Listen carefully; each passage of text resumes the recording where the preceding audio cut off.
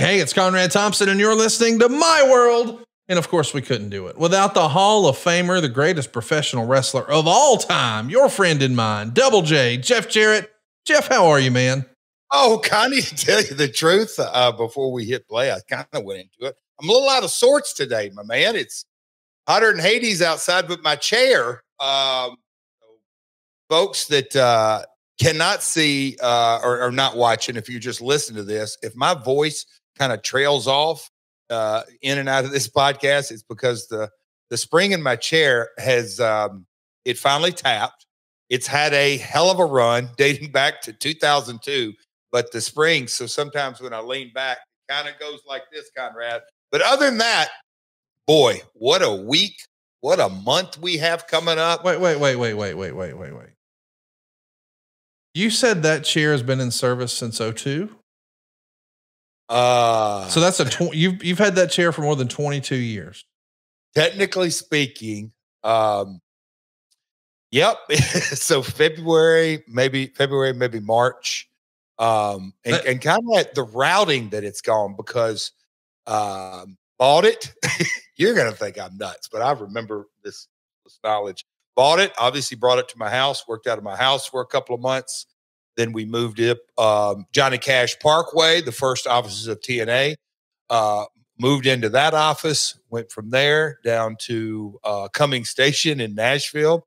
It had a run in the Cumming Station building from, what would that be? Maybe 03 to, it left Christmas of 2013.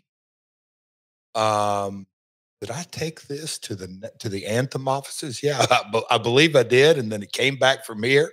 And it's Connie, our man, your friend, Mr. Dave Silva squeezed into this chair as he was setting up my podcast headquarters. So yeah, we got 20. That's hard to believe. 22 years and counting. But I believe Hang on. You started TNA in that chair. Yes. Jill was still with us with that chair. I have a feeling that she was maybe a witness to this purchase. I made the decision. I made all the decisions, but I said yes. Cody, that chair's older than Cody. Oh, here we go with this. You've known that chair longer than you've known Karen. That's the longest running physical relationship in your life is that chair. Think of all the bad creative you and Vince Russo came up with personally in that chair. X Division, that chair. King of the Mountain match, that chair. Sign and Sting, that chair. Almost getting Hogan, that chair. The conversations that I've had, legal conversations, because Conrad, I'll pull the microphone with me because when I'm in a real deep one and I know it's serious, I got to lean back and I put both hands behind my back and I'm thinking.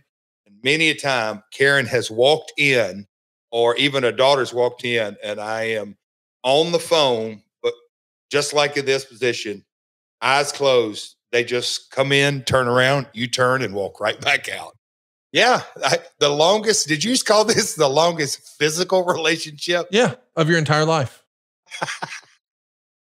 I'm just saying that thing has supported you through thick and thin, the ups, the downs, all the protein. We'll just let it go. Can you imagine? My God, you know what we got to do though? If that chair is really being put out to pasture. Hey buddy, I am putting it in, I don't know if the dumpster trash. No.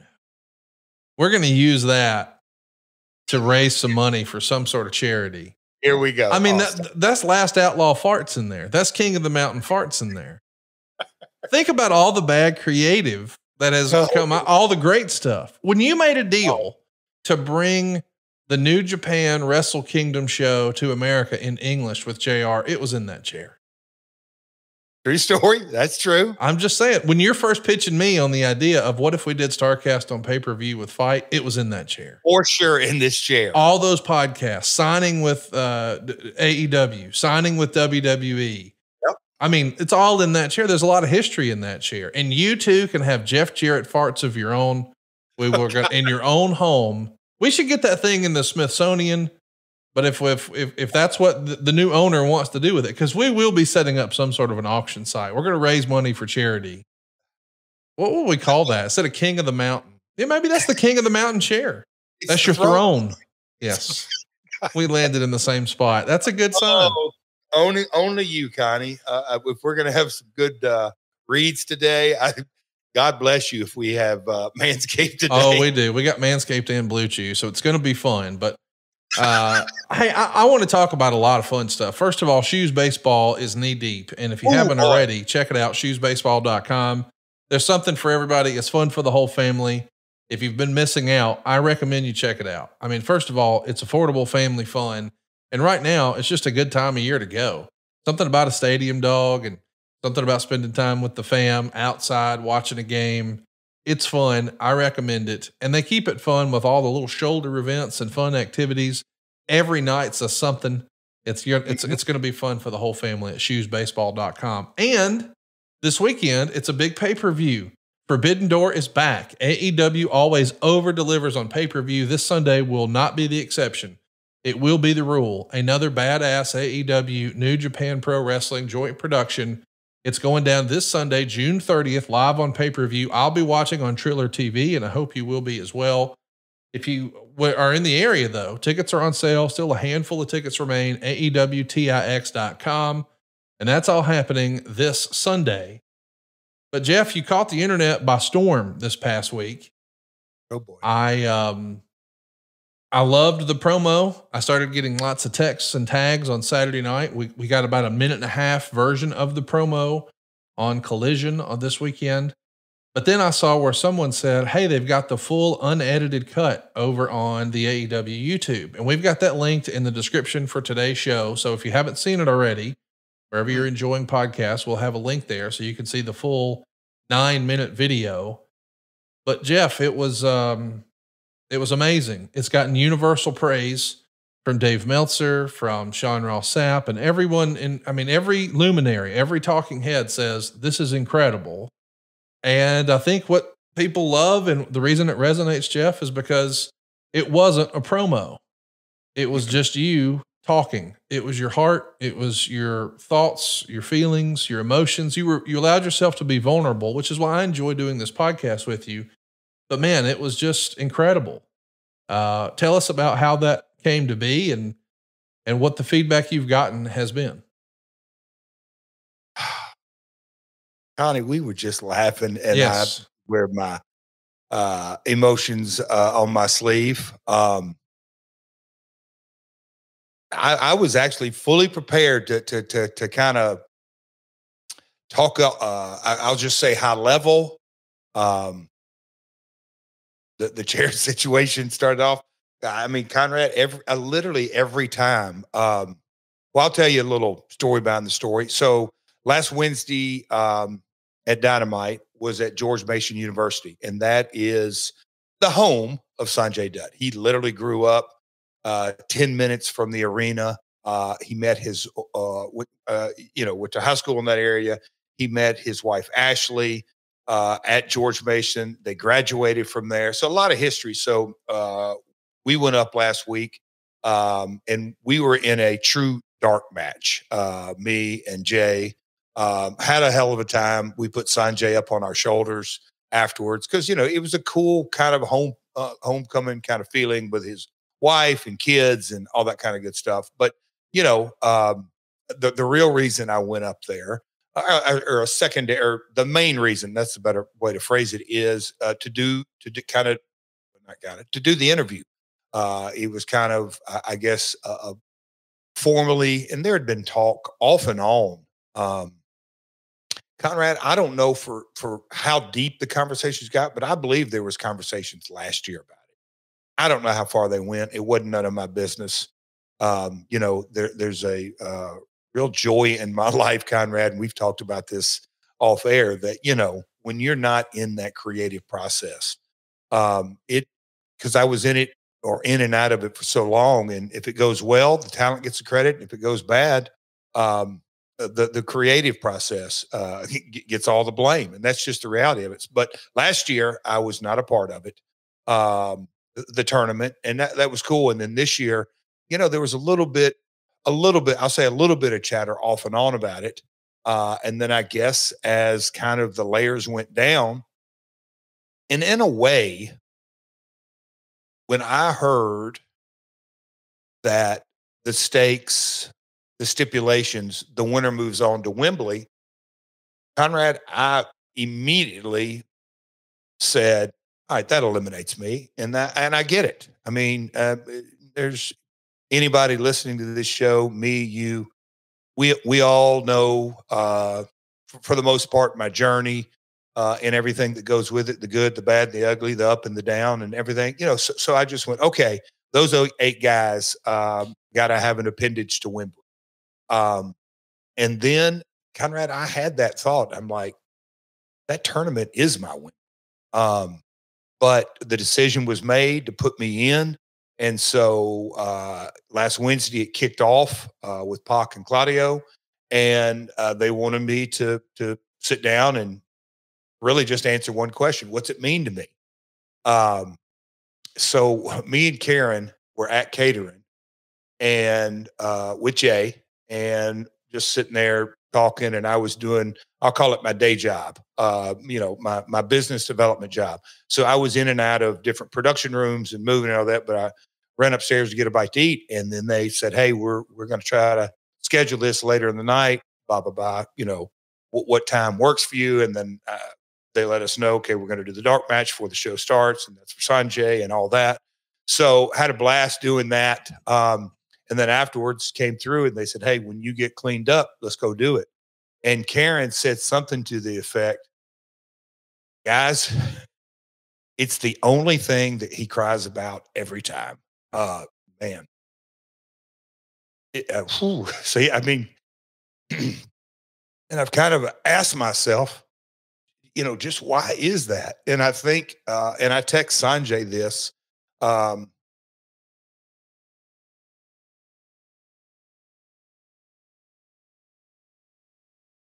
guess that would have been late Friday night. And he said, hey, are you okay if we release the extended version or the uncut version? And I'm like, hey, man, not at all. And then Zane, Zane, awesome dude, man. As a human, he's awesome, but shot it, edited it, produced it. He was very complimentary because when we got home Thursday morning, Karen went right to work and sent some pictures and different things. And, from a production standpoint, I told Karen, I said, hey, give them what they, as much as we can or what they want. So that got done. So they were very appreciative, I guess you could say, of the efforts. And I'm thinking, and this is where I'm kind of going with this kind of part of the story is, and I told them, Zane and Sanjay, it's like, hey guys, this may sound a little wacky, a little corny, but it helps me. So I appreciate the opportunity. It helps me more than it helps you. Just the opportunity to get it out, because as I've learned, and man, I feel like a freaking, stuffing that for 18 years is the lesson for me that I can hopefully offer up. Everyone can take it at their own pace or not. Is that, man, when you really stuff feelings down and don't feel it, don't grieve it, don't think about it, don't process it, don't talk about it, one way or another, it's gonna come out. It is. You can slice it and dice it all you want, and just the when I sat down in that chair, Conrad, I mean, it was like it was as if the first time they said, hey man, we're thinking about putting you in the Owen tournament. And it kind of struck me. I'm like, this time it's 2023. I'm like, can you, I mean, that's like, you can't write this story. If you would have told Jeff sitting in that chair the day after Monday Night Raw, 23, 24 years later, hey, you're going to be in a tournament for another promotion, and it's going to be the Owen Hart Foundation tournament, and you're going to be in it. Karen and Cody Saturday night in Cleveland played the lotto, and I would have told you I got a better chance of winning the lotto if that happened. It just doesn't make sense on any level. But here we are in 2024, with the circumstances and the realities, and them sitting me down and saying, "What are your thoughts?" And me again. Really having the opportunity to process it all. I'm grateful for it. Not easy. It's painful at times. But it is my opportunity to talk about him, to talk about Owen, and just, I had this thought over the weekend that, and I hope this, Conrad, you always kind of help rough out the edges. But when I think about everything that went with, out of all the people that were a part of that show that night in May of '99, the one individual that I think would have been a unanimous decision. No. Owen, nobody deserves to have a work accident and pass away, but of all people. And I think that's one of the things that I've wrestled with. Why him? Why Owen? Why? And I've said that in the interview in the uncut version. We both bought our, at the time, what you'd call, and I'm very grateful, the dream home. I got to move in mine. He didn't. I got to live on with life. His was cut short, and just all that emotion just came up. And I really am. I look at this, and yes, it's professional wrestling, but the business that I've given my life to is that I get to actually participate in a professional wrestling event 25 years later that honors my friend Owen. That's special to me. It's special to everyone who saw the interview because we can tell how much it means to you. And I think that's the reason everyone has gravitated to this interview. I struggle to even use the word promo because although it is to promote a match and to promote a tournament, it feels so much bigger than that. And calling it a promo feels like maybe it's disingenuous. And I know that it's not. And everyone listening to this is so far in the bubble. They know what I mean when I say, we know we're all sort of in on the gag of professional wrestling. We know the bit, but that was real. And that is real. That's real life. And that's the reason people gravitate to it. And I've seen a lot of people who are now saying, Jeff has to win the thing. Like the Owen tournament, certainly there's stakes now where the winner gets a title shot, and that's been decided by Martha and Tony Khan, and that's cool.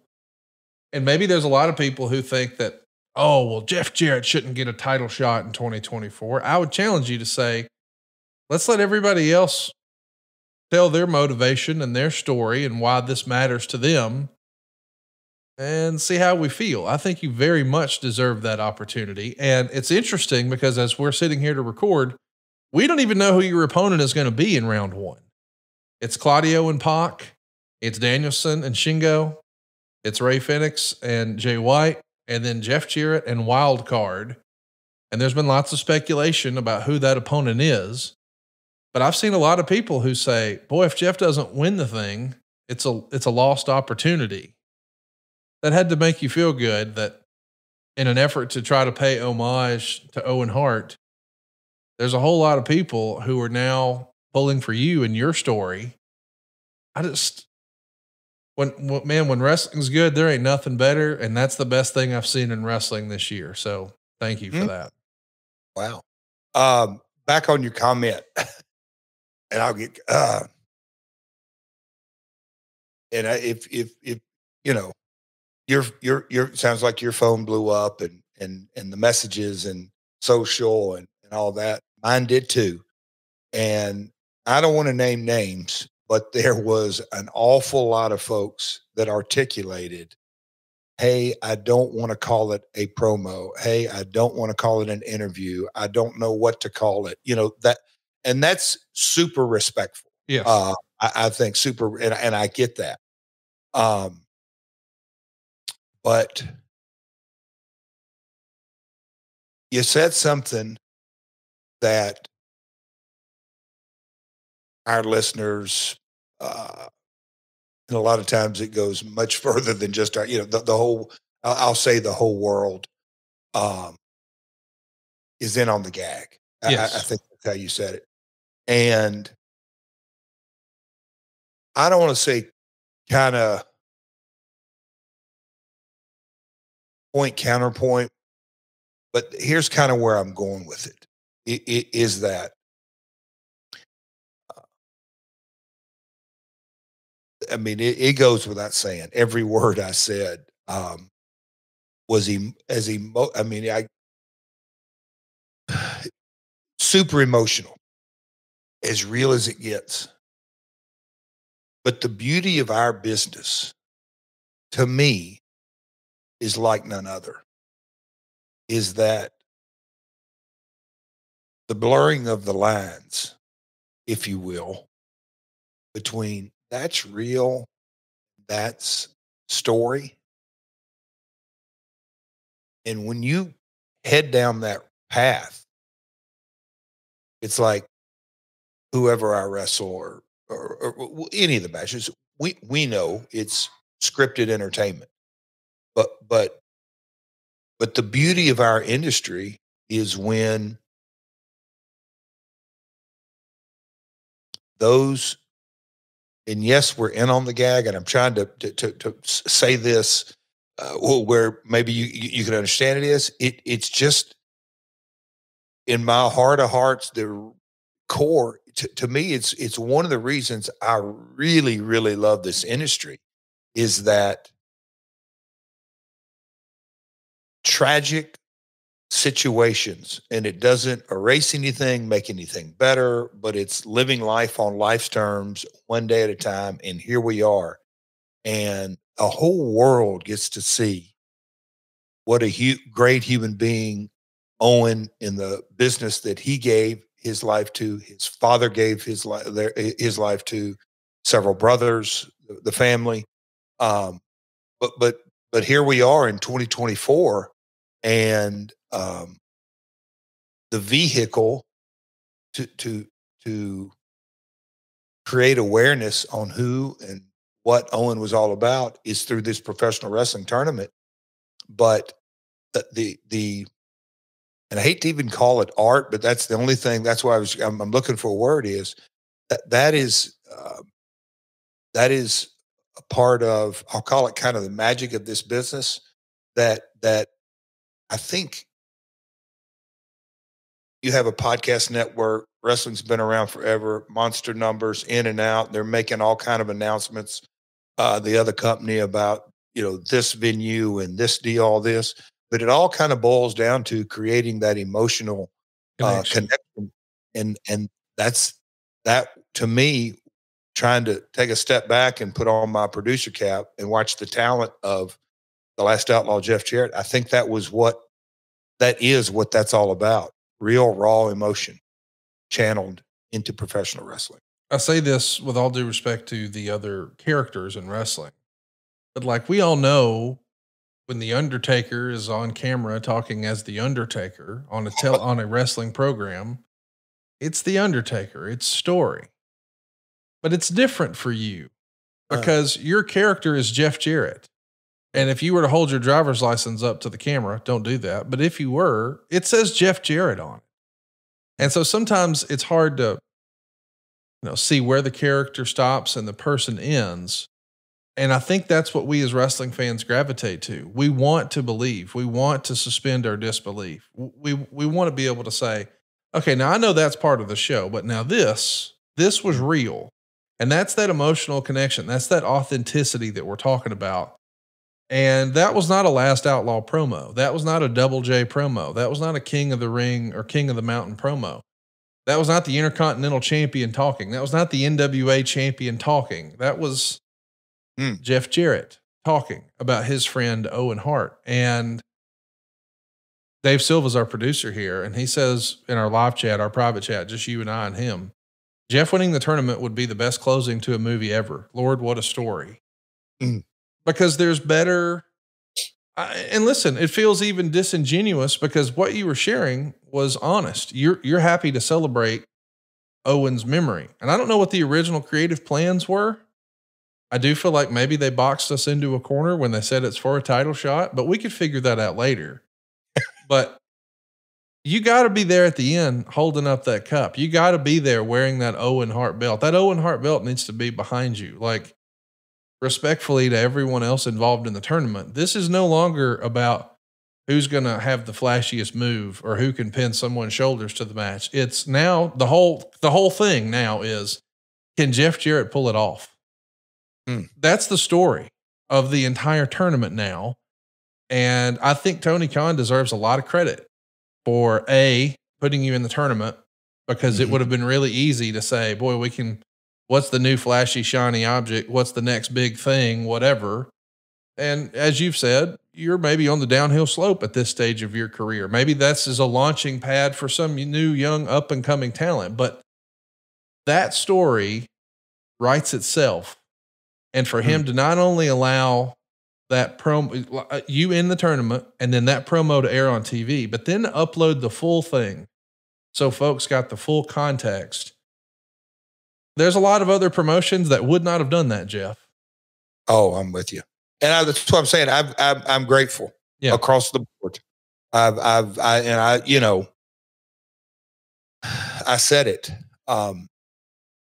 on the uncut version, Conrad, when I think back of those 56 days, we really got in and pulled the layers of the onion back.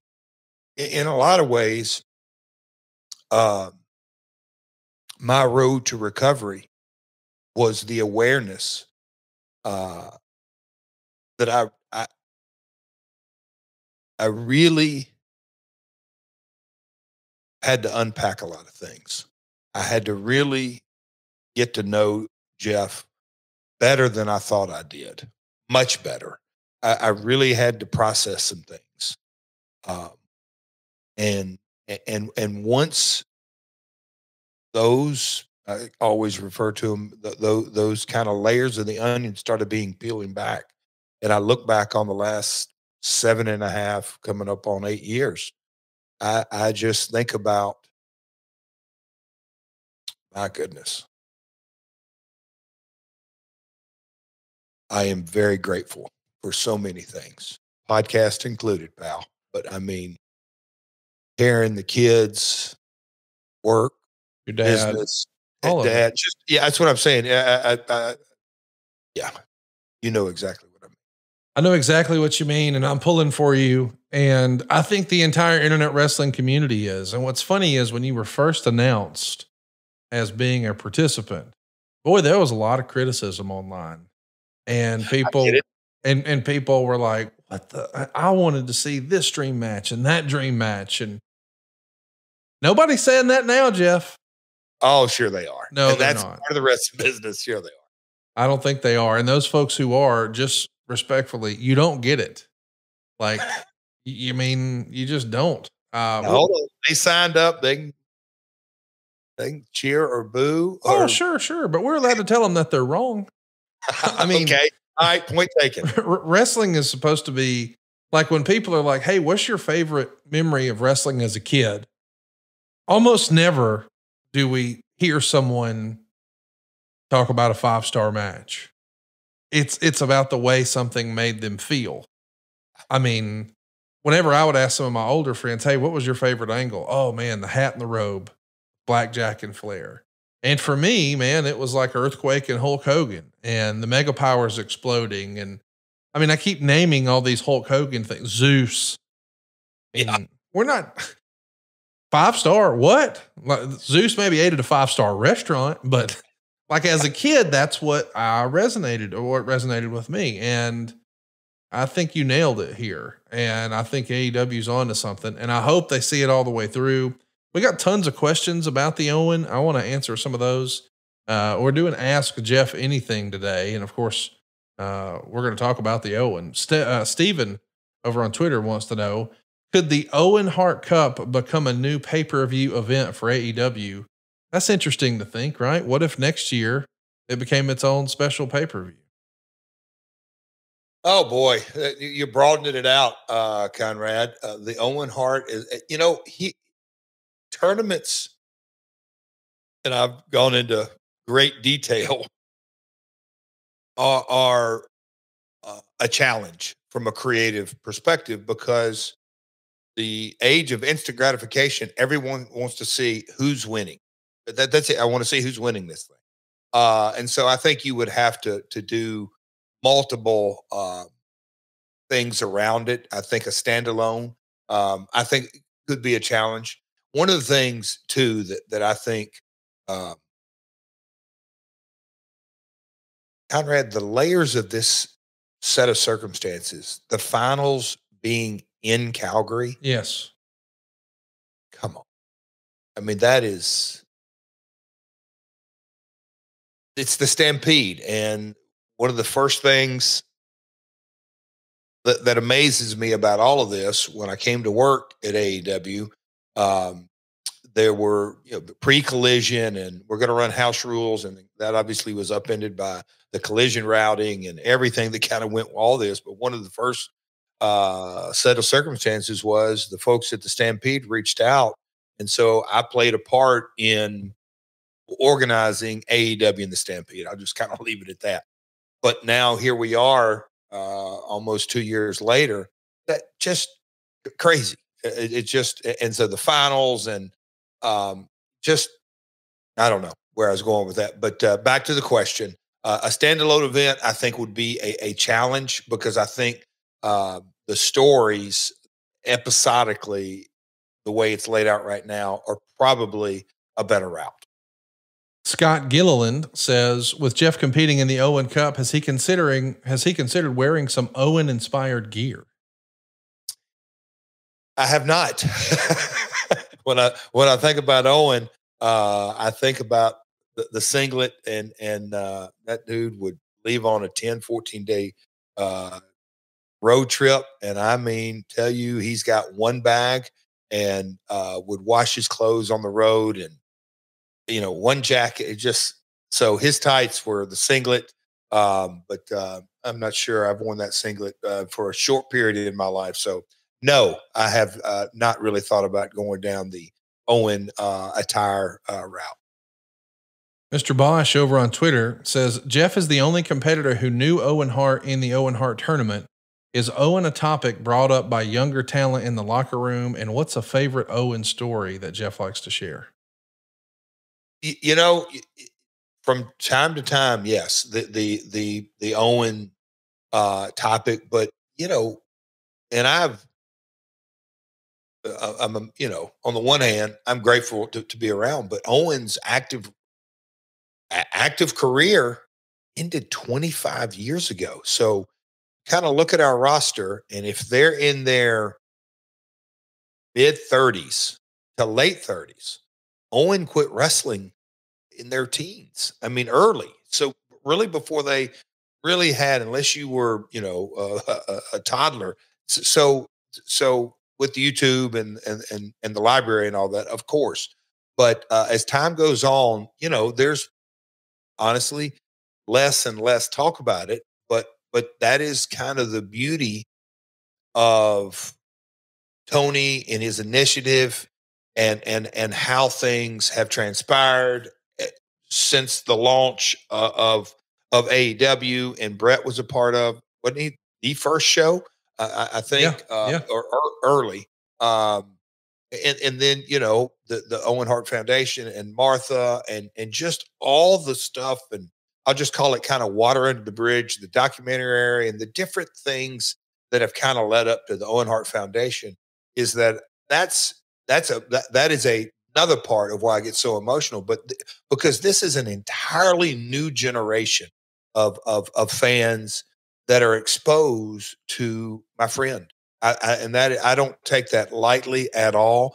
I don't want to speak for Martha, but I don't think Martha does either. You know, the Owen Hart Foundation does so much good coast to coast in Canada. I mean, this is how much goes into the Owen Hart Foundation. They have Jerry Seinfeld as their headliner on their biggest fundraiser out of the year. It is for people that are listening that may not be, that just look at it through the wrestling lens, and I totally understand that. But the Owen Hart Foundation, the people experiencing homelessness and children, and all kind of nonprofit agencies, and the work that Martha has done over and over and over, and Martha's family.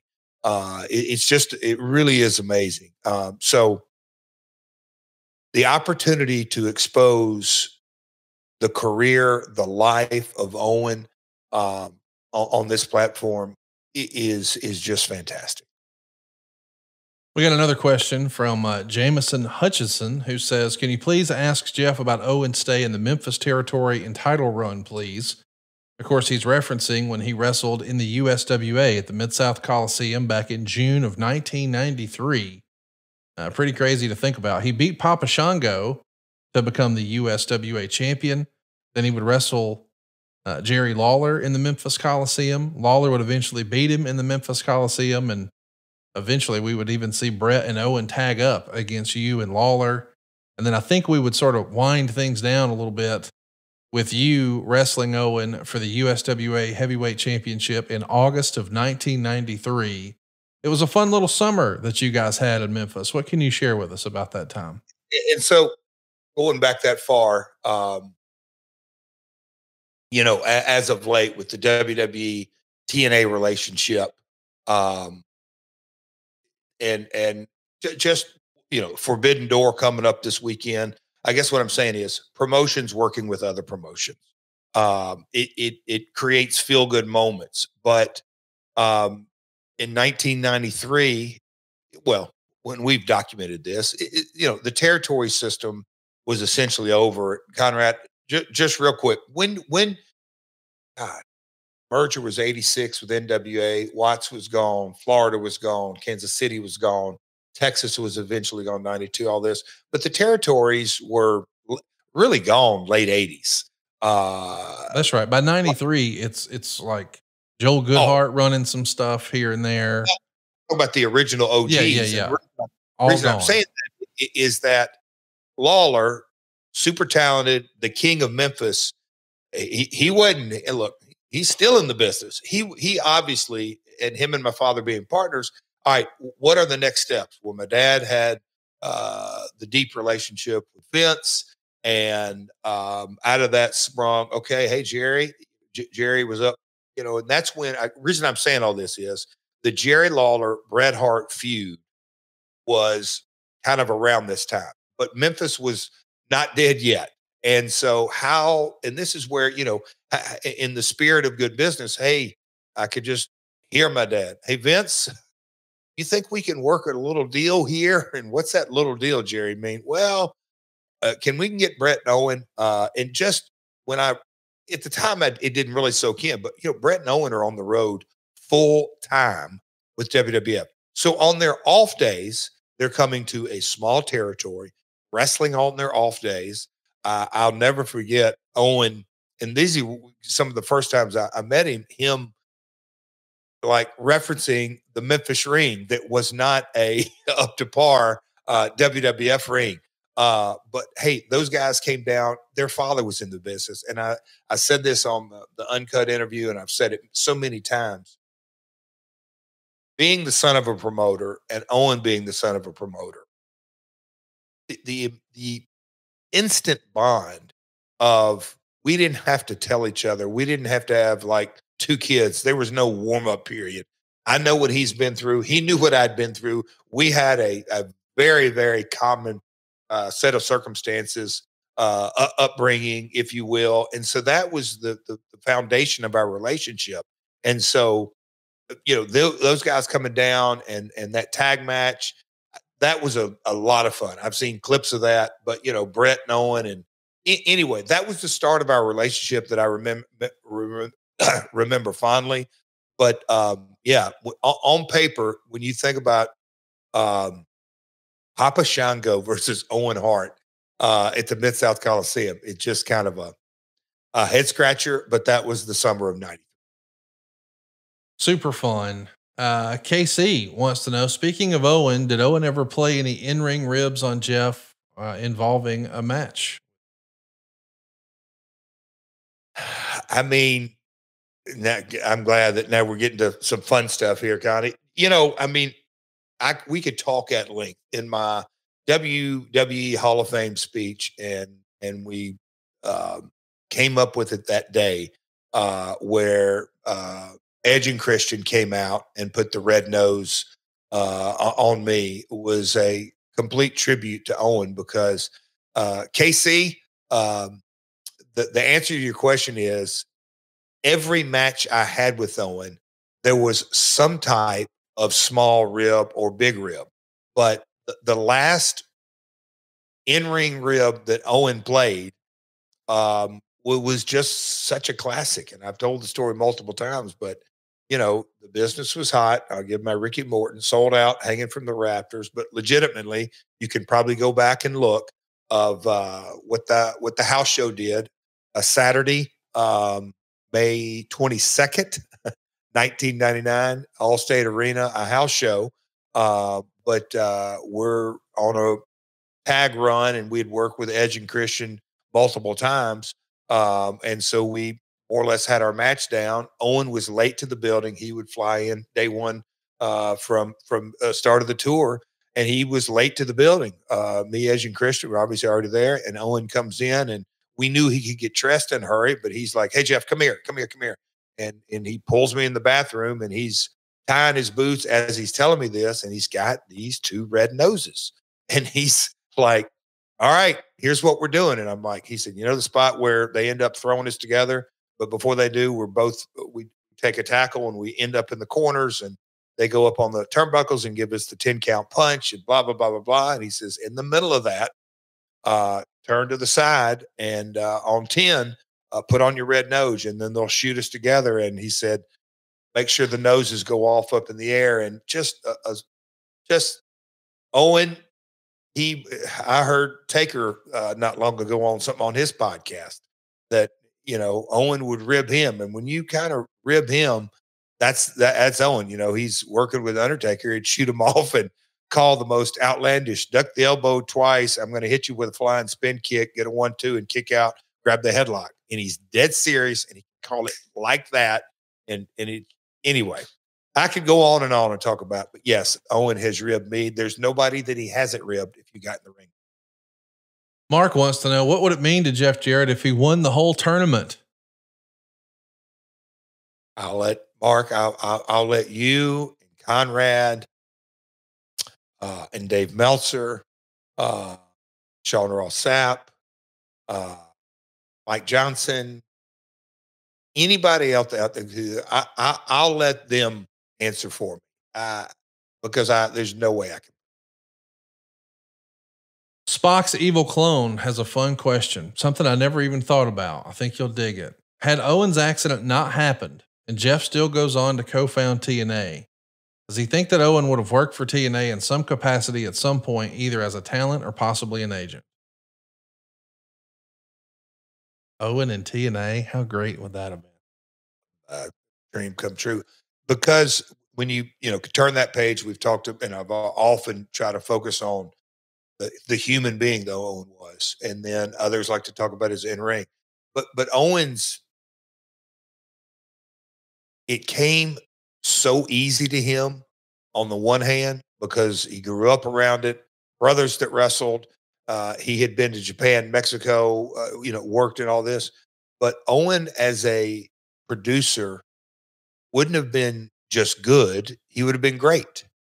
And it goes without saying that Owen's accident in passing would be, if not the peak of the Attitude Era, but it was right in that kind of time frame, in that, had Owen not passed, he would have got to see the PG era, and he would have got to see, as it relates to TNA, a young upstart company that, hey man, this X Division, it's mainly compiled of guys that are kind of fresh off the independent scene, got a lot of lucha, got a little bit of lucha in it, got a little bit of Japanese style, which Owen would, he'd eat that up. And there's some high flying on this, but man, like Jerry Lynn, and I was with Jerry this past weekend in Cleveland.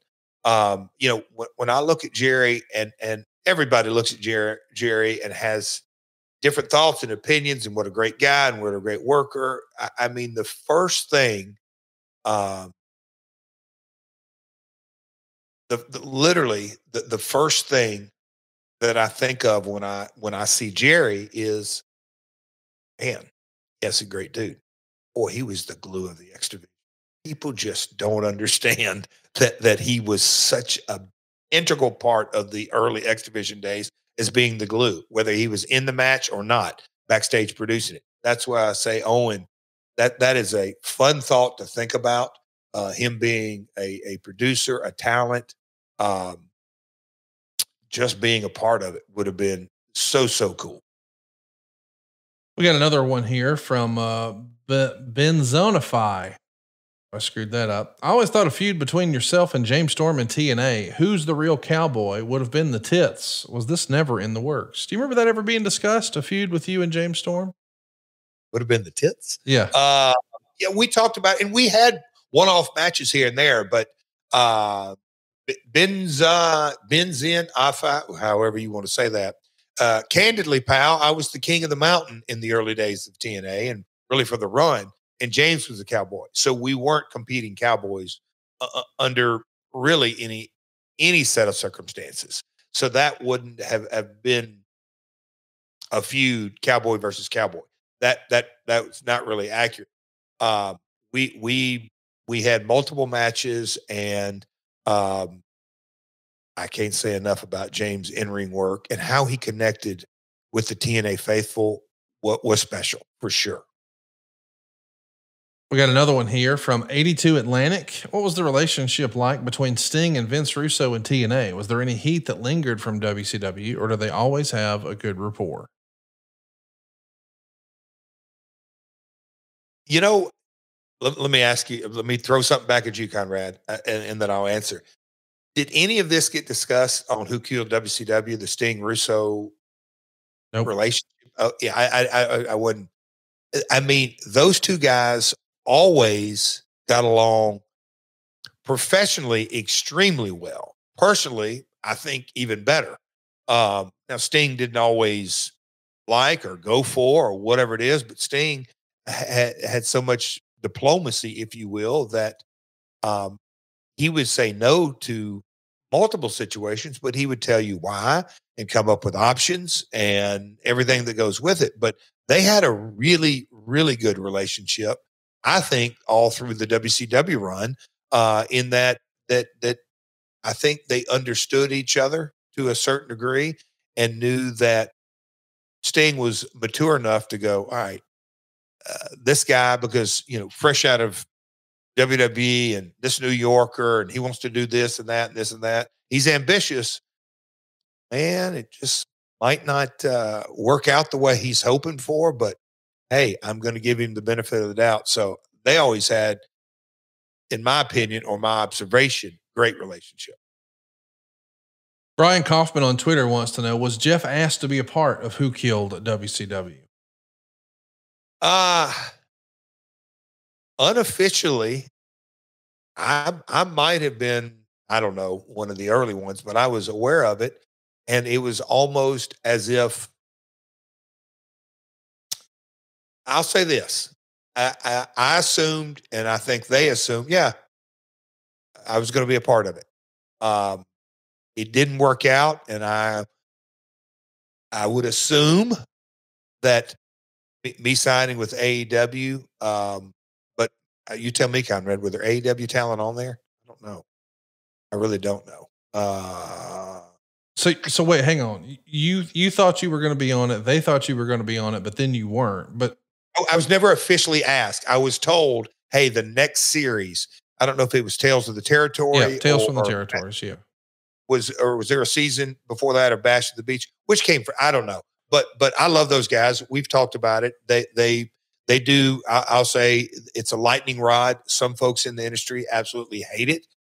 Some folks like it. I think they're trying to create content that rates, and you can't fault them for that. They're like anyone else in the world. They're trying to make a buck.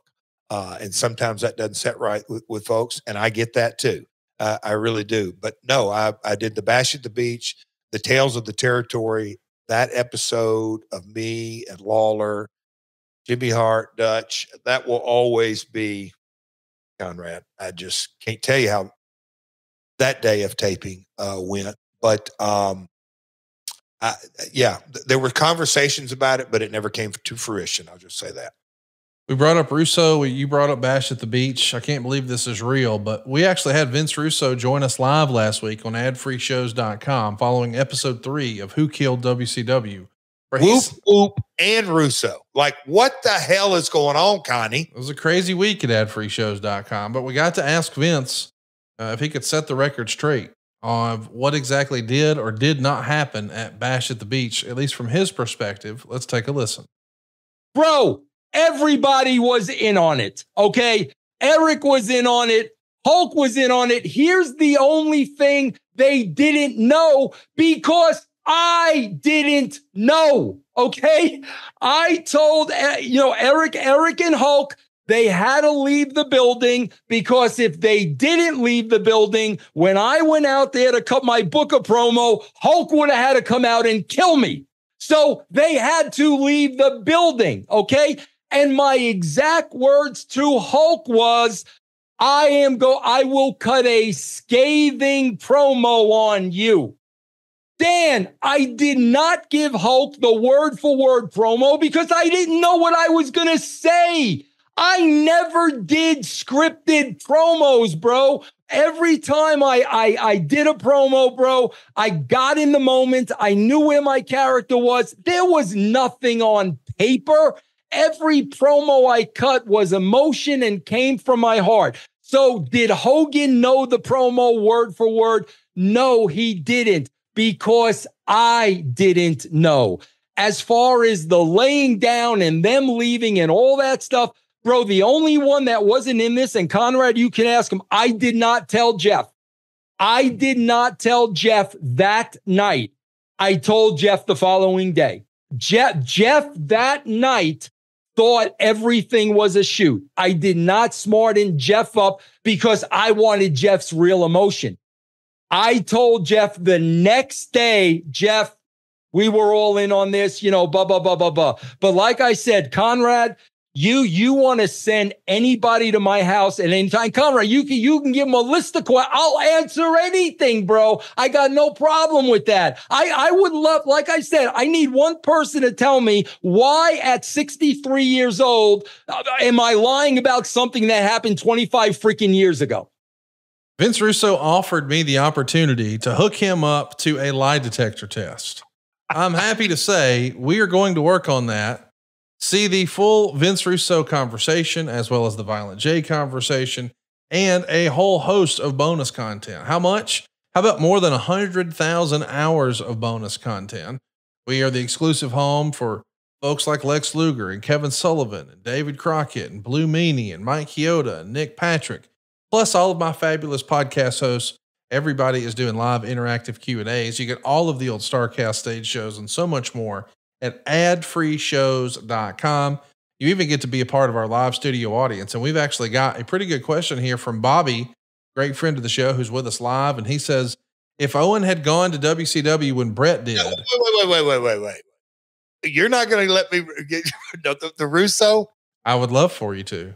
Oh, how many bros did you get in that? Oh, I didn't count.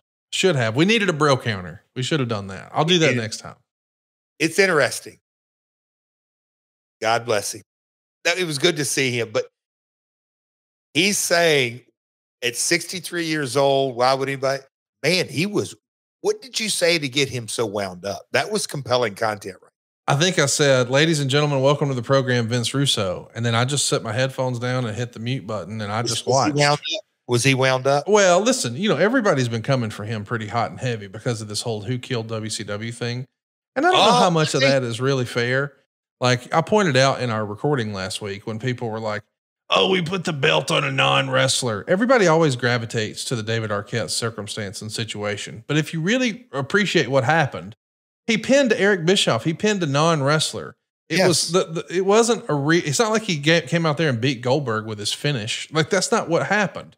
And on the other channel, Vince was champion. Vince won the damn thing a year prior and nobody says anything. And he was the boss. He owned it. He made himself. That was September of 1999 when he did that. So that's a Vince Russo booking that happened at the tail end of his WWF run at a time when the other champions were The Undertaker, Stone Cold, The Rock, and Triple H. And now it's Vince McMahon and nobody says boo. But a year later, when they're asked to co-promote a movie and they tried to get some mainstream publicity and he donated all the money to wrestler families, it's like, can we just give David Arquette a break for once? I mean, my goodness. Are we going to, on this episode, are we going to talk about who killed WCW on another episode that I don't want to get into it right now? If you want to wait and we'll talk later. We'll talk about it as much as you'd like. I actually do want to ask you a WCW question here. Bobby wants to know if Owen had gone to WCW when Brett did, would Jeff have gone to WCW then as well? Now, I appreciate the way Bobby asked it, but let me ask differently. If instead of Owen re-upping, and when Owen leaves and he has an opportunity to get a new contract with WWF, and I get why he did that, but his brothers-in-law, Davey Boy and Jim Neidhart, they both went to WCW. If Owen had went to WCW, do you think there was a chance that you would have gone back to WCW, or had that, as long as Bischoff was there, it was a non-starter? But I mean, contractually bound, it's, I signed from 93 to 96, WCW, 96 to 97, getting down to then. I read the tea leaves. The Flair thing wasn't going anywhere. I kind of knew where my value was. I knew that, hey, Vince was more than open to come on back, going to pay very, very well and give me an opportunity. Went up there for the 2 years, as everybody, as we've talked on this podcast, knew that, okay, I get it. JR, I'm not maybe in his top echelon of picks, and politically speaking, I'm not throwing shade on Jim. That's the nature of the beast. I get it. Vince is taking his company public. Oh boy, it looks like there's an opportunity. My dad's old buddy, JJ Dillon. Let me kind of find out if there's any interest. Well, Vince was all taking his company public. JR was, I'll say, maybe being a very, very tough negotiator. WCW said, nope, we're going to pay you this. And oh, by the way, if you'll really get off your ass and work, we're going to pay you a healthy sum to do every house show, which I was more than willing to do. 33, 34 years old. So my contract dictated when I could and couldn't go. So I'm not exactly sure I can answer that question, even in the hypothetical, but I will if you want me to, Conrad. I'm not sure exactly what you're asking. Let's talk about another question that Bobby had here. When did you sign your first guaranteed contract, and with what promotion? What did that process look like? I mean, we've all heard about the opportunity contract that the WWF used to push out. So I assume that was your first WWF contract. Was your first guaranteed one the WCW one when you went in 96? 93, we're going to guarantee you per year 10 shows, and we're going to guarantee you $150 for each of those. Promise you, Jeff. 10 shows, $150 show. But in 96, WCW was my first guaranteed, whether you work a day or not. Well, I tell you, there's another guarantee, and it's that smooth sack summer is officially upon us. Jeff is hairless between his legs right now. He's ready. He's ready for action. And when you're playing in the summer sun, make sure you've been groomed from pubes to bum.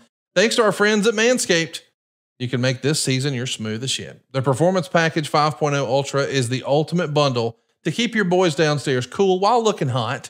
Join the 10 million men worldwide who trust Manscaped with our exclusive offer.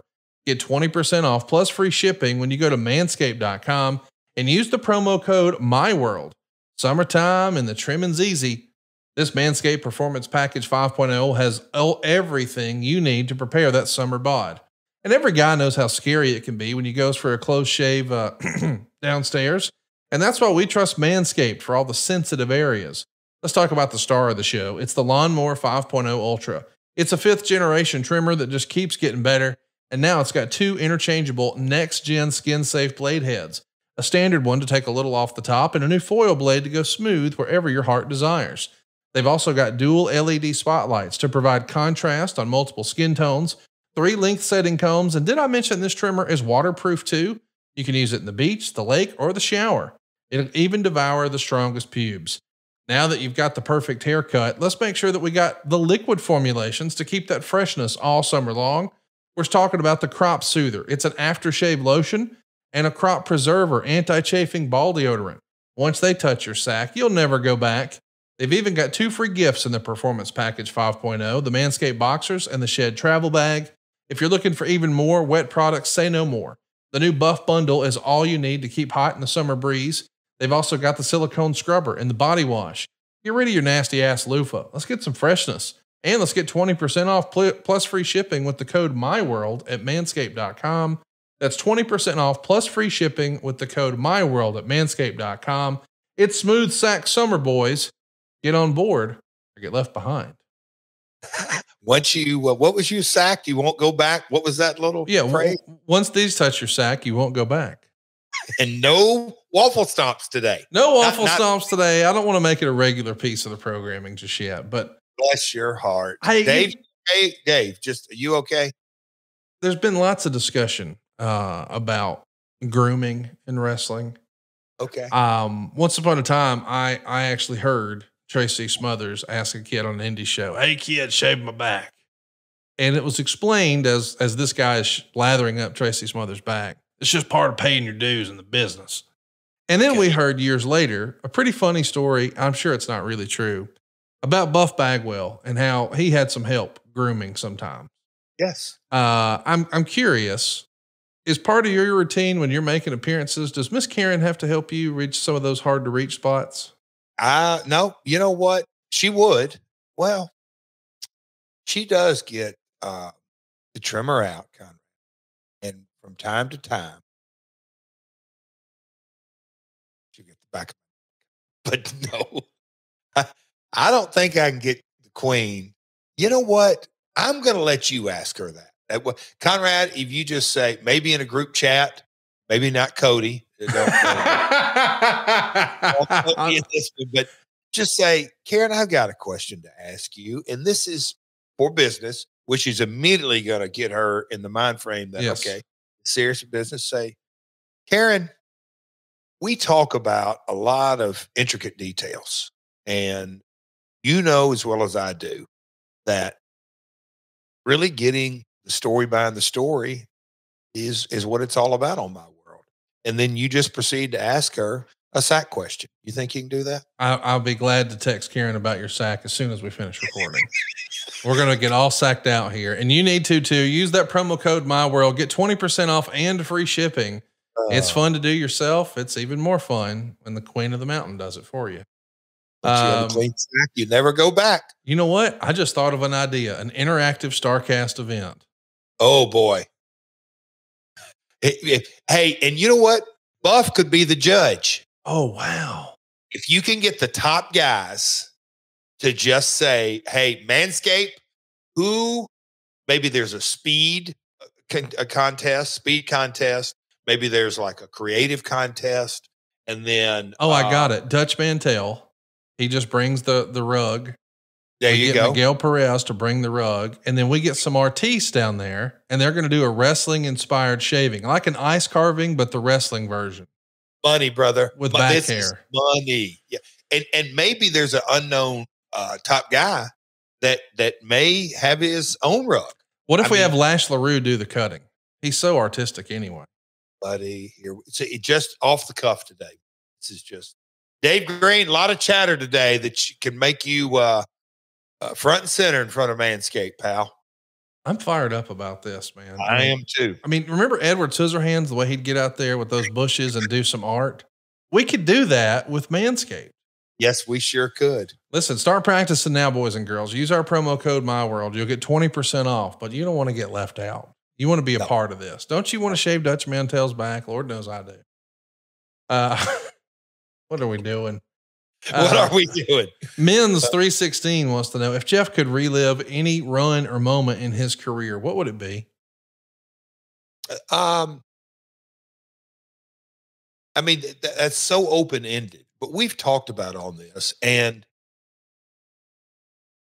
you know, the Ric Flair last match, I guess we can say it's controversial in a couple of different ways, but I'll just say the success of that, hats off to my partner, Conrad Thompson, the team he put together. But, you know, that 96 story, and I've enjoyed having our man, the Taskmaster, but Kevin's kind of vision of it. And at the time, I'm coming into WCW, you know, if I could relive that and all parties get on board, no injuries, if you will, maybe no or less politics. I really think me and Rick could have had a magic moment on pay-per-view. I really do. On my 30th birthday, we had that singles match in Orlando on Nitro. I would have. I'd like to have maybe seen how that would have played out. Honestly, SD2569 says, what were the negotiations like between TNA and WWE in 2012 for Christian Cage to appear at Slammiversary? TNA attempt to get anyone else in exchange for Flair appearing at the WWE Hall of Fame for the Four Horsemen induction, and how was Christian backstage?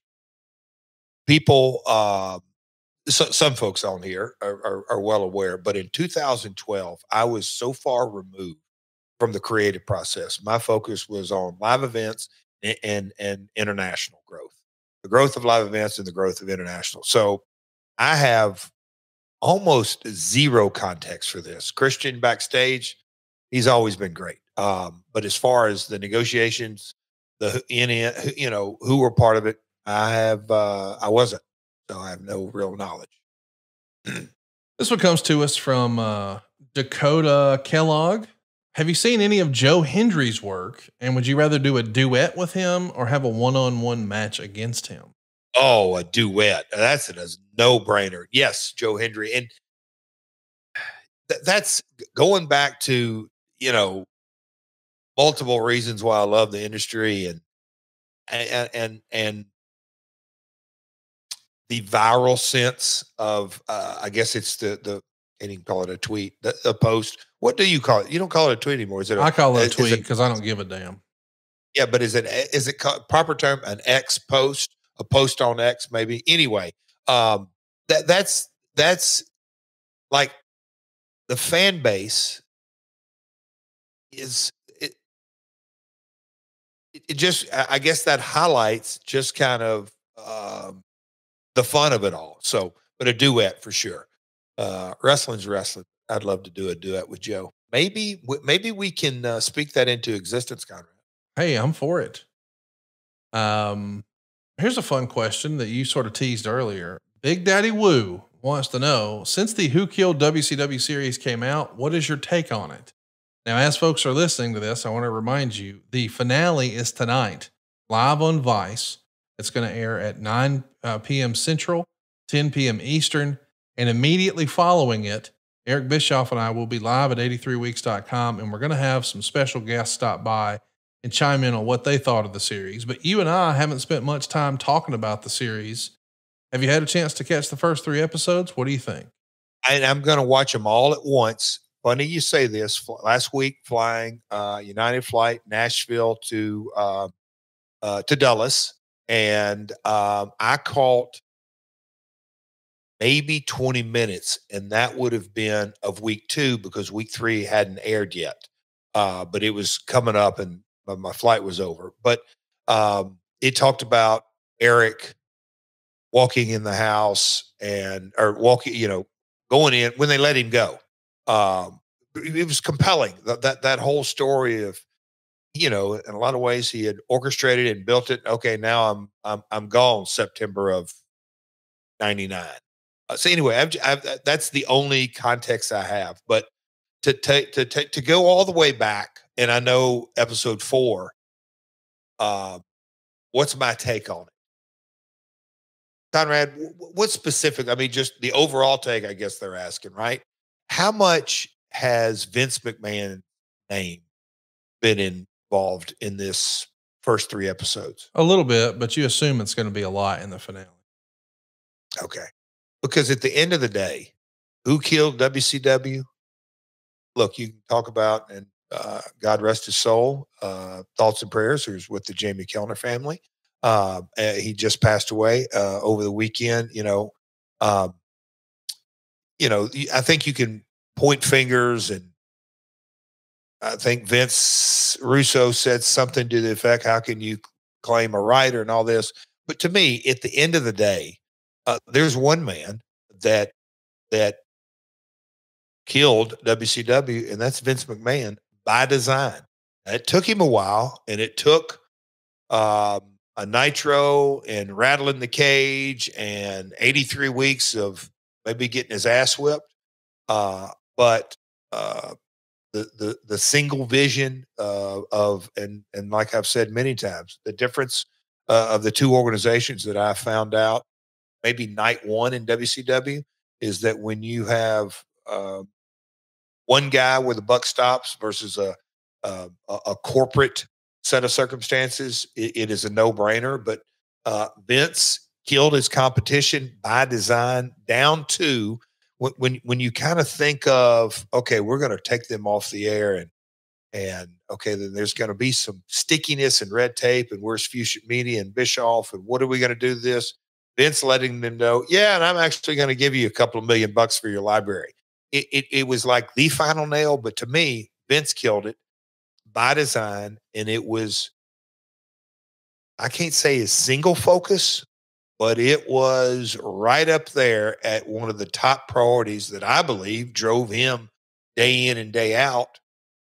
Once Nitro, maybe not when it was launched, but real quick when the ratings came out and Nitro beat Raw, my gut tells me Vince said, I'll kill this thing and anything in my power.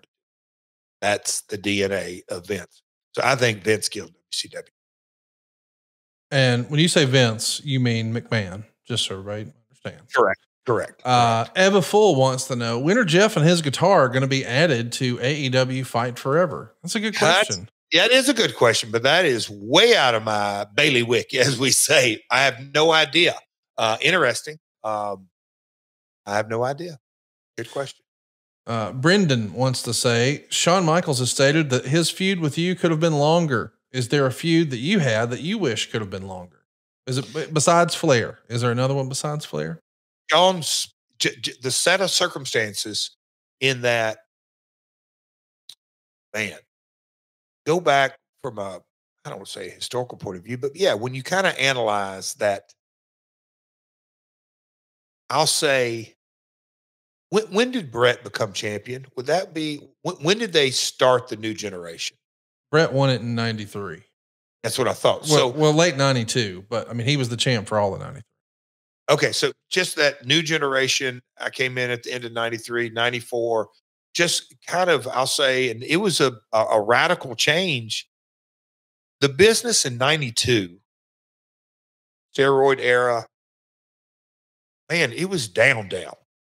Live events, WCW, I think, canceled all their house shows. Both companies were down, 91 and 92.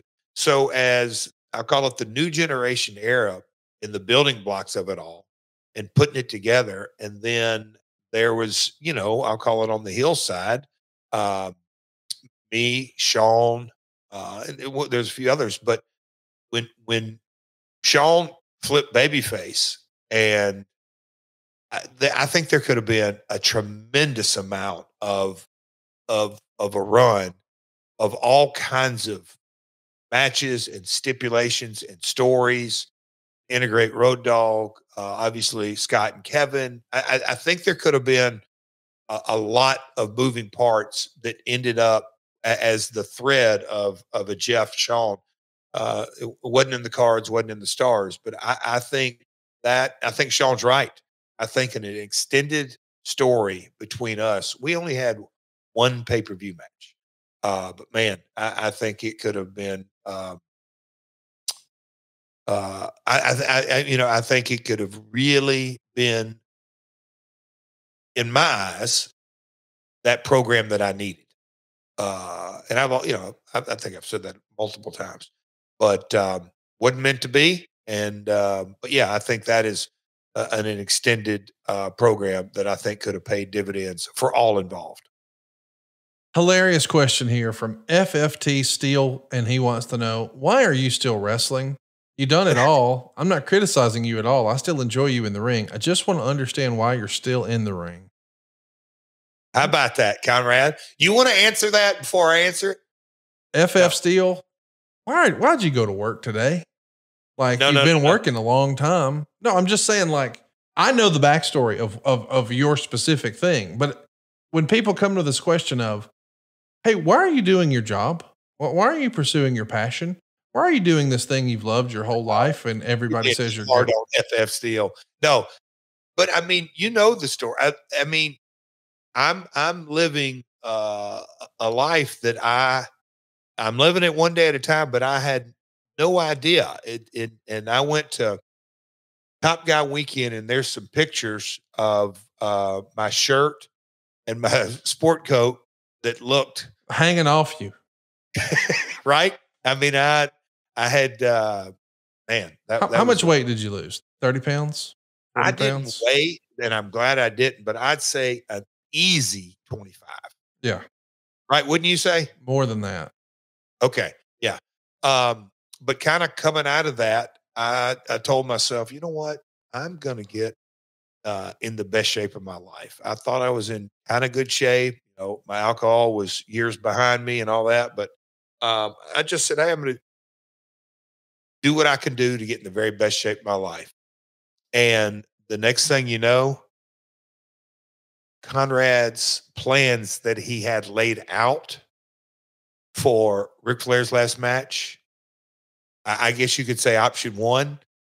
I'll let you, option 1 or 2 or 3, 4, 5. I don't know what didn't kind of work out. And it just, one thing led to another. I remember sitting in the creative room in the summer of 2022, and something came up. And after the meeting was over, I went and asked the head writer, did I just hear this right? He just looked at me. Yeah. And it's like 2 in the, I don't know if I've told you the story, Conrad, but I don't know how late it was, but it was late. And I said, did I just hear that right at the end of the meeting? He looked at me and said, yep. He said, just get on the elevator and go get your Uber and go to your hotel, because I'm planning. But the idea of me being special ref at SummerSlam, and just one thing led to another. That happened, and then the match happened at Ric Flair last match, and then AEW, and buddy, I'm having the time of my life. So why do I do it? Obviously because I love it. Obviously it's covering my job, but I believe that my mindset is I'm responsible for the effort. Guys are responsible for the outcome. We could close the show right there. That's great. One of the users over on YouTube wants to know, who's the best monster gimmick you've been in the ring with? Ooh. Well, Conrad, I know. I would love to absolutely give our good friend. Let me get the clipboard. Hang on. I know. Get that out. I mean, we're rolling around the football season. I mean, the fact that the guy still, I mean, it's embarrassing. You hear about him being this uber talented producer and great team member and a lot of camaraderie, and he brings not just his A game, but his A+ game to work every day.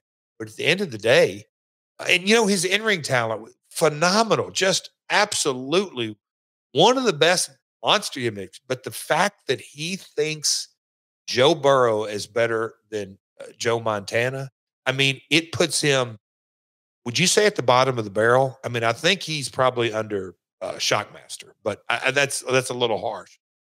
Best monster gimmick, I'll say this. Memorial Day 94, 95. I've had 95 in the ring, and the gong goes off, and me and Road Dogg were wrestling Taker. There's that gimmick, and I've said it a few times.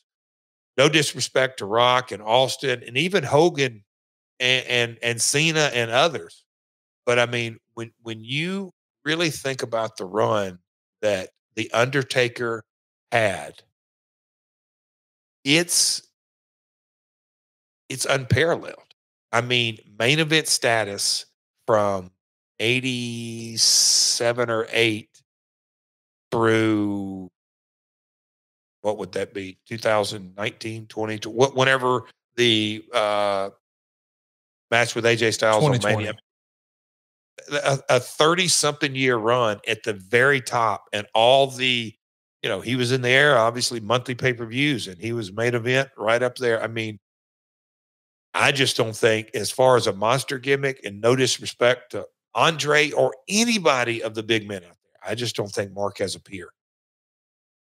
Lawrence Brink wants to know, greetings all the way from South Africa. If you had a choice of which move to take, would you much rather get hit in the head with a guitar or take the mandible claw from Mr. Sacco? Lawrence Brink, hope all is well over there in South Africa. I really, really do, but you got to be out of your freaking mind. I'll take that mandible claw 7 days a week and twice on Sunday. Dave McClay, friend of the show, says, if WWE did a most wanted treasures about you, what are some cool things out there in the career of Double J that come to mind? Is there anything you'd like to hunt down? Oh, hunt down. I was going to say, Conrad, let me ask you, with this chair. Oh gosh. Yes. They need that. And Ben Brown needs that in the WWE warehouse. I farted in this cushion when I came up with the name Abyss. And then I farted in this cushion when I thought of the Monsters Ball. Oh my gosh. Okay. Most treasures out there. Well, Ben, the WWE has a lot of them. Is there something to, I don't know, like the guitar that I hit Mulu with at the time was shocking. That guitar would be pretty cool. But is there a Beetlejuice piece of memorabilia that might play into this? That Superman outfit would be awesome. I was going to say the Superman outfit, obviously mine. That would play well. I'll say that. Well, something else that plays well, and if we're really looking for a most wanted treasure, well, I think Ben Brown and WWE and A&E, they might actually have to cross parties and go across the aisle and go visit your pal RJ City. Because as we've been recording this morning, he just found something of yours from your career that I think Ben Brown would love to get his hands on, and I can't wait for you to see it.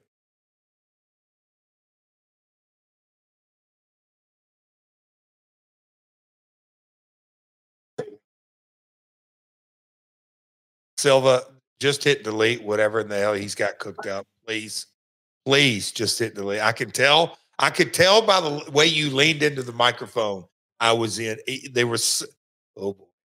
Now you're grinning, folks. I'm gonna give you play by play. When Conrad cocks his shoulders at about a 45-degree angle and leans into the microphone and won't look you in the eye, but starts to roll out with a smirk on his face. Son. RJ City says he just found this under his bed.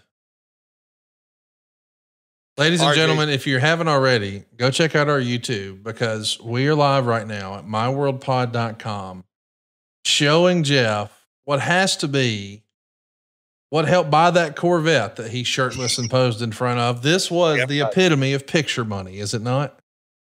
This is, without question, you could probably engrave that at the very bottom. Picture money. I guess it was told to me I was an OG of OnlyFans, just differently. Look, Conrad, look, I bet I weighed 160 pounds. That's year one. So you weigh more than that. 170. You got some muscle on you. How do you think you are right there? I can tell you, because I sold that. That is 19. I'm 18 or 19. Is that your Corvette or your dad's, or whose is that? That would be mine. That was You had a Corvette at 18 years old. Oh boy, here we go. I see why Stone Cold hated your ass. Golly. Would you stop? Well, it's like Stone Cold was once told. You can stare at it all you want. It ain't going to get any bigger unless you go to bluechew.com. It's a unique online service that delivers you the same active ingredients as Viagra, Cialis, and Levitra in chewable form and at a fraction of the cost. Now listen, not everybody has a poster of Jeff Jarrett under their bed. Some of us need to take matters into our own hands. We need a little hot tag for our wiener, and that's where Blue Chew comes in. You can take them anytime, day or night, so plan ahead or be ready whenever an opportunity arises. And the process is simple. You'll sign up at bluechew.com. You'll consult with one of their licensed medical providers. And once you're approved, you'll receive your prescription within days. And here's the best part. It's all done online. That means no visits to the doctor's office, no awkward conversation, and no waiting in line at the pharmacy. Blue Chew's tablets are made in the USA, prepared and shipped directly to your door, all in a discreet package. But there won't be anything discreet about your package. Blue Chew wants to help you have better sex. So discover your options at bluechew.com. Let's chew it and do it. Here's a special deal for our listeners. Try Blue Chew free when you use our promo code MyWorld at checkout. Just pay $5 shipping. That's bluechew.com. The promo code is MyWorld and you receive your first month free. Visit bluechew.com for more details and important safety information. And we thank Blue Chew for sponsoring today's podcast. My goodness. I just love bag for you. I love that old stuff. Oh, Conrad. Oh, yeah. Let's do a question here from the Nice Loser over on Twitter. He says there were petitions before he appeared in the movie The Wrestler and before he appeared on Ring of Honor's maybe 2007 era for TNA to sign the Necro Butcher. Did you hear any of the buzz around him? And did you or TNA look at any of his work, particularly his matches with Samoa Joe or Low Ki? We haven't talked about Necro Butcher before. We had, and Necro kind of fell into that. God, who was I just talking recently? Because like ROH and TNA started within 3 or 4 or 5 months of each other. It's February and June. Yeah. Yeah. Ironically. So we started at the same time. And then as we were growing, it never got like any kind of war. We certainly realized that the most we could give guys was 1 or 2 days work, but we had to look at Spike in the eye and let them know, all right, these guys are our priority. And to our knowledge, and there was a lot of guys, the Briscoes, because Dutch was out of the entire creative team. I'd probably say Dutch was the most in tune with the ROH product. Dutch was a fan of his. He's a character. At the end of the day, he's a character, but he was under contract. That's why I think I've told the story when I was having lunch, a breakfast with Mick way back over something. But anyway, he's one who said, hey, Joe's deal's up or coming up, or there's an interest in him or whatever it was. But ROH were having their guys under some type deals, and we were too. But for the most part, guys were working both companies, but there came to kind of a fork in the road, if you will, where we had to have our guys exclusive. And so I don't think we ever gave Necro any serious consideration. We got to do a question here from Horror Movie Barbecue. Good morning, fellas. Did Jeff get to meet Michael J. Fox on the set of Life with Mikey? And does he have any memories of him? Pro's pro. We absolutely did. Me and Lawler flew to Toronto, stayed in 4 seasons. At that stage in my career, I'd never stayed in 4 seasons. It was very nice. But yes, he was on set. I want to say he was executive producer of the movie. Maybe not. I don't know. But he absolutely was there because we shot that scene. He had his stunt double, but he was up in the audience and they did their lines. And so, yeah, Michael was around the whole time. And then if you know the movie well enough, Lawler got the guy up in a press slam and spun him around and then threw him on me, I believe. But the next cut of it was Michael down in the ring, and Michael was actually in the ring, the Michael J. Fox. So he was a sweetheart of a guy, a pro's pro, and very, he was not standoffish whatsoever. And I remember me and Lawler talking about, okay, here's this big star, but We were all on set together and made it a fun day's work. Me and Lawler's the one who had to bump on a boxing ring, but other than that, it's a lot of fun to do that scene.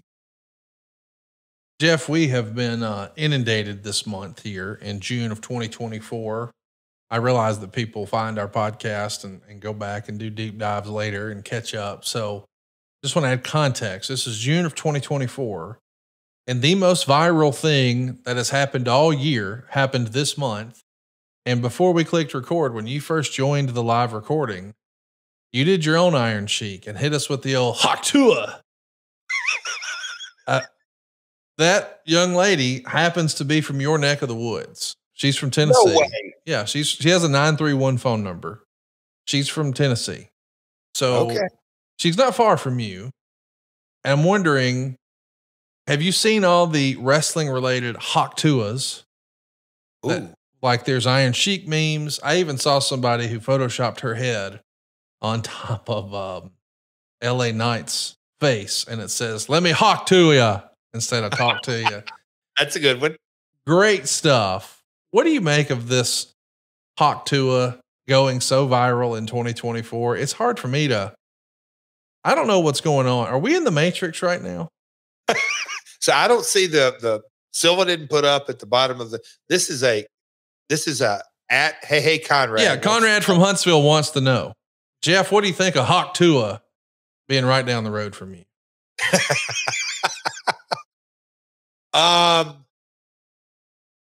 It's to me fascinating. Conrad, I was mentioned, I think before we came on, I was in Cleveland this weekend. So flew home. We took the early flight. Anyway, I got to the gym yesterday, and this was just strictly my cardio day. So I did my scrolling. The Vols were on TV as we're recording this. They're in the finals tonight, Game 3 against Texas A&M. But anyway, I guess you could say the Haktua became a real realization to me yesterday. But I just, one of the things that kind of clicked in my brain, no, it didn't click. I wanted it to click. Like, what makes something go viral? Like, like what is the magic? Why did this go viral? Man, they made a country song out of it. I'm probably late to the party, Conrad, but a country song, memes. I saw the Hulk and Animal face paint. I didn't see the LA Knight one, but I mean, I saw several. But what makes something go viral? And going back, oh gosh, what was that thing where everybody would just start dancing out of nowhere years ago? The flash dances, yeah. Yeah, flash 10, 12 mobs. years ago. Yeah, just the different things that just kind of come out of nowhere. And over the past weekend, I think it was the 25-year anniversary of Stone Cold doing his 316 phrase or something along those lines that just caught on, the different catchphrases, but also just there's so many things. It's like, man, if you could figure out how to make something go viral, of course you'd do it.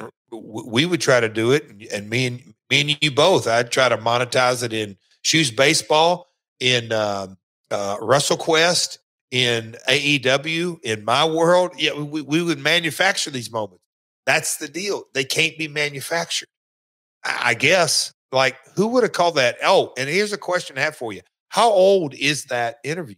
Is that something that she just did? It just went viral this month, yeah. But how old is the interview? It was posted this month. I don't know if she said it 4 years ago. I'm just saying it was on the internet this month. It's everywhere. Yes. Everywhere.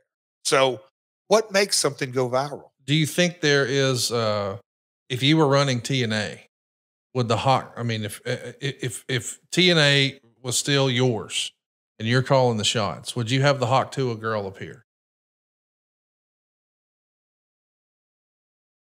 Work it into a story? Absolutely. You'd have to, right? Absolutely. Yeah. Yeah. I mean, yes. How would you feel Okay. hypothetically if your mystery opponent in the Owen Hart tournament was the Hawk Tuah girl? Do you think you could take her? I would have to. I'm fighting to get into the finals, Connie. Do you think it's possible if you have some internet promos? Because not all the promos that AEW produces actually make television. A lot of them live on social and YouTube. Do you think it's possible for Sanjay Dutt or maybe Satnam Singh to work in a Hawk Tuah into a promo? Satnam, no doubt could. Can you imagine Satnam hitting the Hawk Tuah? Yes, I can. I'm on it. I'm on it. Just some things are meant to be, you know? Stay tuned. Hey, Magoo over on Twitter wants to know, does Jeff still have in his possession much or any of the old run sheets or booking notes from the TNA days? Yeah. I mean, and I think we've posted some of those, hadn't we, Conrad? Yeah. Actual formats of pay-per-views and notes. But yes, there's a couple of hard drives floating around but yeah, they're there. He also wants to know, did Jeff and Conrad believe in ghosts? And if so, have they had any paranormal experiences? Do you believe in ghosts? Have you had a paranormal experience that you know of? I can't say I've had a paranormal experience. Can you drill down a little more? Like, what do you mean by ghost? Do you think a house can be haunted? Do you think a ghost in your house sometimes shuts a cabinet? I don't mean like spiritually. I don't mean like, oh, I can feel my dad's presence. I mean like, yeah. Oh gosh, there's a boogeyman shutting cabinet doors upstairs. I don't either. Dave Silva says that chair of his has smelled some ghosts. You ain't kidding. Probably so. Here's another question from Magoo. He's bringing the good questions on Twitter. If I were to produce a Who Killed TNA documentary, who would be the suspects? Bischoff, Hogan, Dixie. Is there anyone we're missing? Sure. Kind of what I said. Bob Carter. What? I mean, who killed? Okay. Well, let me back up. TNA is now still in existence. So you got to throw Len Asper, Ed Nordholm, Billy Corgan.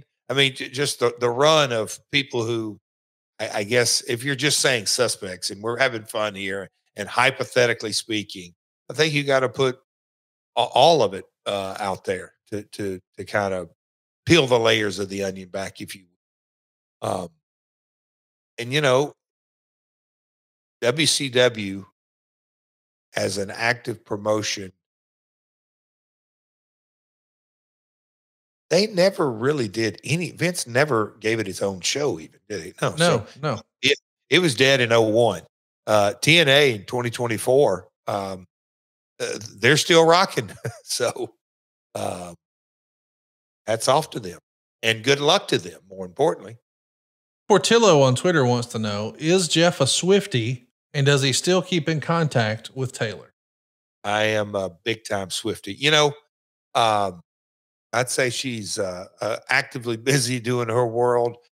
She still has roots to down, but I can't say me and Taylor are texting. I'll just kind of, she has a private life and I do too. Well, I mean, here's the reality. Cody doesn't need a babysitter anymore. So yes, you're one of the only people I know who hired and fired Taylor Swift. Eat your heart out, Scooter Braun. Christopher Duell wants to know, where did the Global Force Wrestling belts end up? Does he still have them? And you're the belt expert, but in 2017, when we parted ways, Anthem kept them. I think they remade them. I think I honestly don't know where the whole set is. Which one do I have? I have the next gen. Oh, you got the Cody belt. Yep. Oh, there you go. Yep. I think that may have been Cody's first belt he won post WWE. Oh, wow. Like when he left, that first time. Yeah. Okay. All right. Simon wants to know, in Jeff's expert opinion, what makes the perfect professional wrestler? I know you could talk about this till our next episode, but could you break it down? Give us a Cliff Notes version of what makes the perfect professional wrestler? the most well perfect is there doesn't one exist, but the most well-rounded is you got to know the basics to tell a story in a match and in a promo, and you got to be willing to work for no fame or no fortune. I said willing to work for no fame or fortune. You got to love it that much, I think, because if you don't have a desire and a passion, you're just not gonna. I've just seen too many guys come and go, and if they're, and I'm not going to say their heart and their head. That sounds so cliche, but you've got to really, really, really want to do this to succeed, and you got to know the basics of how to tell a story, whether you're a heel or a babyface. Rich Henderson wants to know, are you involved in helping AEW secure their new television deal? No. All right. That was pretty fast. Bobby wants to know, Jeff, is the world title a vehicle for pushing a talent? That make it sort of off limits to an established talent? That's from our live studio audience, Bobby. Do you think the world title is a vehicle for making a guy? I mean, we've heard that phrase before, that sometimes the man makes the title and other times the title makes the man. These days, do you think from an AEW perspective that that's what they're trying to do, is use that title to make guys, like establish Swerve Strickland as a tippy top guy, for instance? Well, and I want to make sure this is in bold, highlighted, italicized, and underlined print. Creative is subjective. Yes. But the world title, I still believe, and in the pop culture world that we live in, I think it's even more stressed that the Kansas City Chiefs win the Super Bowl, they get a belt. Somebody wins the World Series. Like that belt is kind of symbolic of a lot of ways of the face. And I think more so now than ever that the guy who's the world champion is carrying the company. It is the face. And I think it is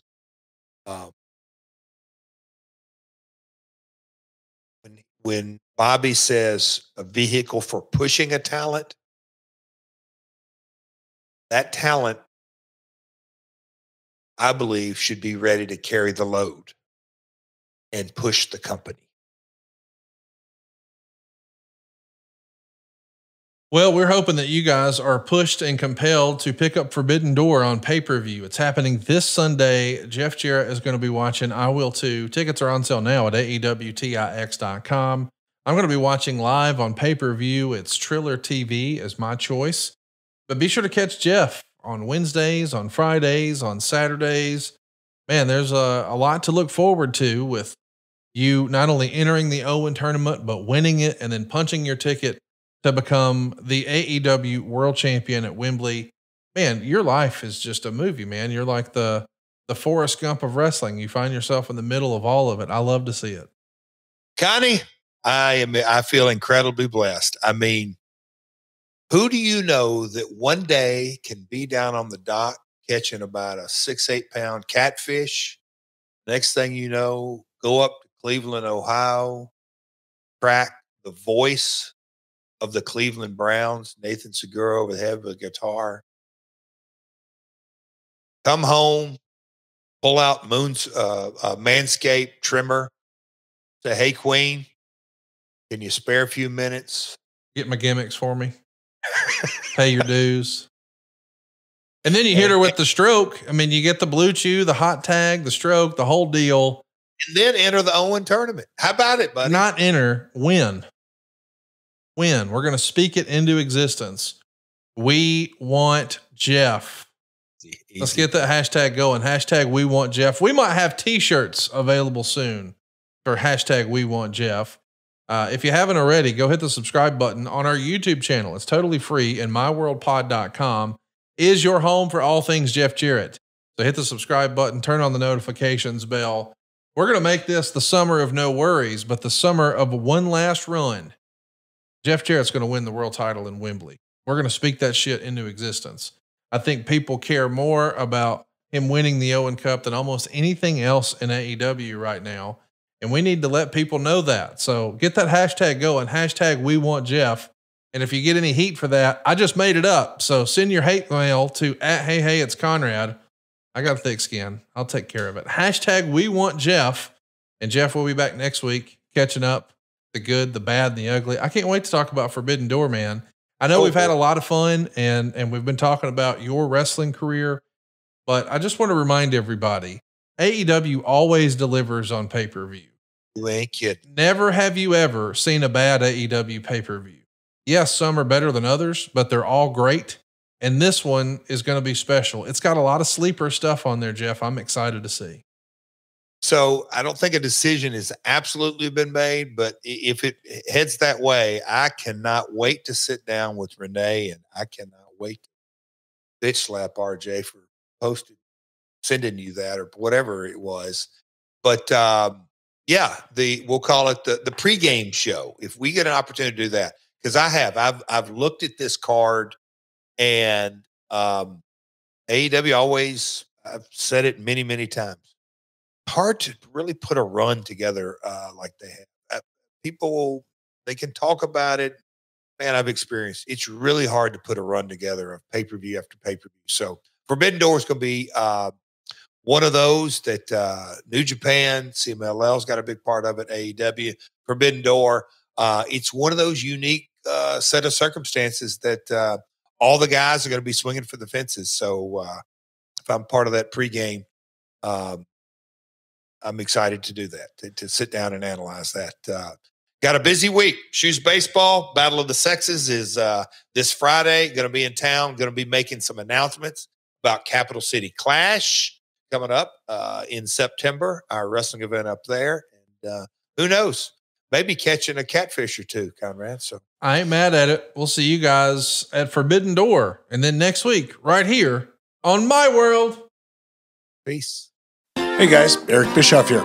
Now, if you need cash without the controversy, the team at SaveWithConrad.com can help.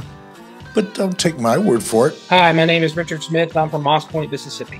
One of my friends at work said I just been refinancing and my interest rate was 9%, and he said he got his for 2.3. So I said, well, maybe I should try. Got a hold of Diane. She kept in touch the whole entire time. We owned 2 houses, and we rented one out, and my renter quit paying, so we gave it back to the mortgage company.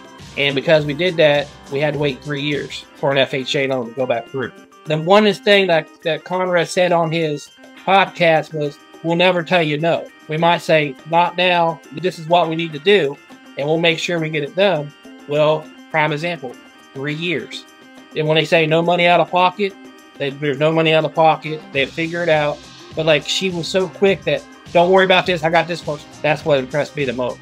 My name is Richard Smith, and I saved $700 a month with SaveWithConrad.com. And unlike the dirt sheets, these reviews don't lie. With over 1,000 5-star reviews, find out for yourself how much Conrad and his team can save you by checking out SaveWithConrad.com, and do it today. NMLS number 32416, equal housing lender, SaveWithConrad.com.